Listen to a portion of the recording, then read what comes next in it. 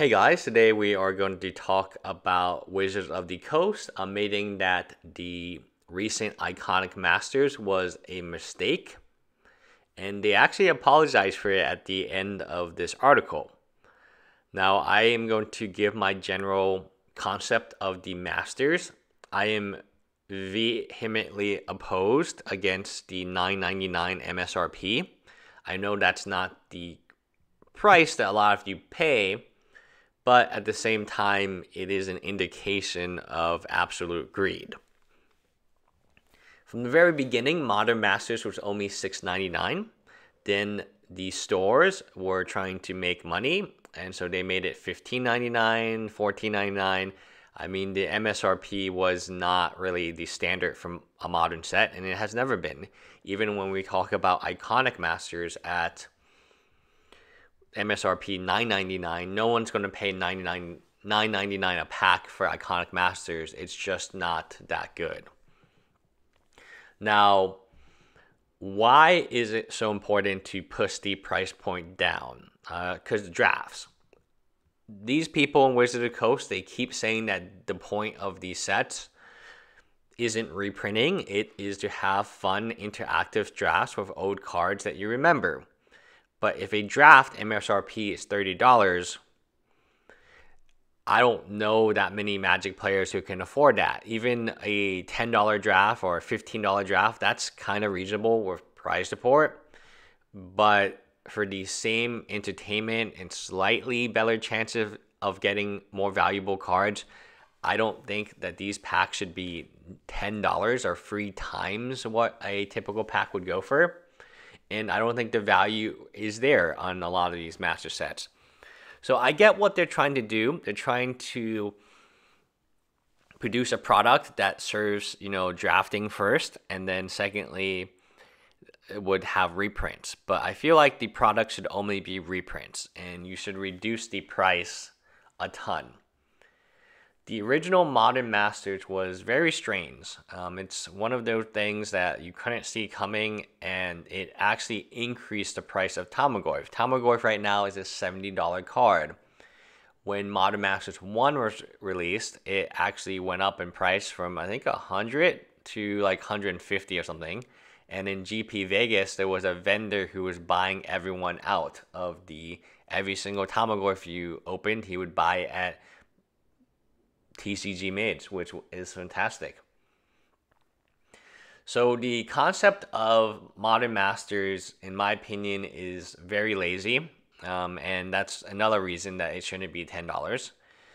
It is just reprints, and yes, there is new artwork, but it's not new artwork for something like Ixalan, where all the set is new. It is new artwork for a few, and that has a lesser cost than if you had to do. There is no cost in design. There's no cost in the new design of a card. There's no new mechanics. You're literally just picking cards to reprint. And yes, I understand that maybe you have to have someone who understands draft and play test it. But we're talking about draft. I don't feel like most people open this product for draft. I feel like the majority of this product is unlike any other, where people are just opening it and hoping for good cards. So, I don't know. The financial implications of a master set is quite great. It means that no card in Modern can ever be worth money. If you look at Tamagotchi, it's the purest example of something. And you might be like, oh, what about Lily? Lily is going up in price. True, until they reprint her again. And who knows how soon that will be. And I recently looked at the new Challenger decks, and they're very good in terms of value. Yes, I understand the value is not going to hold because, $90 product that can sell for Walmart at $30 will always be a $30 product because you can buy at Walmart. My biggest concern about what's happening right now is none of our cards are going to have value. No modern card, no standard card will ever have value long term because it will always be reprinted. That is good. So you're going to create two different player groups. You're going to create a player group who's just interested in playing, not super interested in expected value. And you're going to create a player group that is much more interested in value. And you're going to separate those two. That's the perfect plan. So I commend them on the Master Series. Eternal Masters was, in my opinion, I mean, it got a lot better now that you have Bloodbraid Elf and Jace, right? It's looking a lot better in terms of value. Bloodbraid Elf is uncommon. A $7, $8 uncommon is fantastic, by the way. I'd much rather have a $7, $8 uncommon than a $150 mythic in terms of expected value for a box. Because you definitely going to get a bunch of Bloodbraid Elves, but it's no guarantee that you get your Jace or your Force of Will. So the Master Series it's not going to be focused on formats, but it is going to be focused on themes. This means that Iconic, Eternal, all of these things are going to have more value. So the example they use is Innistrad is about graveyard and gothic horror. Ravnica is about multicolored cards and the guilds, and the cards about lands. Some of the biggest success in Magic history come from having themes on top of our sets, and we're very excited for us to bring that in the Master set. So if you imagine a Master set as a much more expensive regular set that supplements the modern format, then that's what it is. It might also do Eternal. I don't know. It sounds kind of interesting. But this concept that people are drafting $30 drafts, I don't think that's correct. The best way to create the most enjoyable draft format possible in an all reprint set is to increase the size of our toolbox. That's probably true. That there's one point I want to stress, and this doesn't mean we'll never see a set focus on modern again or anything of that sort. That could even be occasional theme of its own.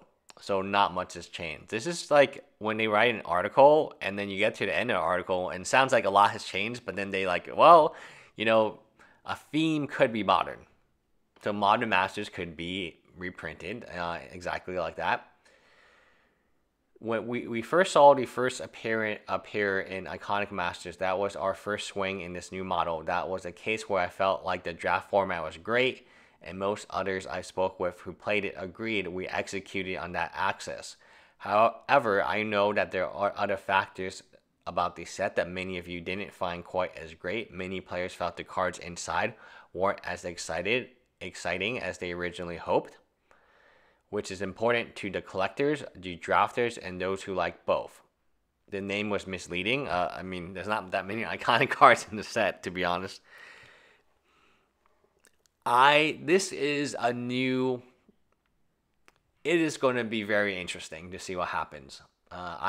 My prediction, here today, I apologize. If you weren't happy with Iconic Masters, on behalf of the team, I would like to apologize for everything we do in R&D. We're always learning from our experiences to make the next set as great as possible.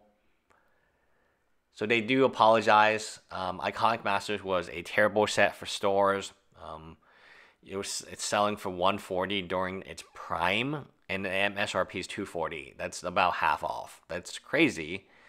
And people try to hype it up. I kept telling you, do not buy, do not buy, do not. I mean, I get it. You want to buy it, great. But if you want the best deal, now is the best deal. Not when someone's trying to sell it to you for the maximal price possible. And that happens a lot. It happens when, in marketing, it happens in, people want to make money. It's really that simple. The Master Series, I'm going to go ahead and say this is a game changer. And this article will tell you that they're not going to go away anytime soon. They are very profitable. And when you can... let me put it this way. When you can be lazy and you can redo the work, pretty much there's no new cards in the set. There is barely any new artwork. So the expense of creating a modern master set is very, very low. And yes, there's people who need to figure out drafting. But when you compare it to Ixalan, where Ixalan has all new artwork. This is a set that is very cheap to make, so I think that they should reduce the price. $9.99 a pack for Masters is just ridiculous given the work that they put into it. Anyway, that's it. Bye, guys.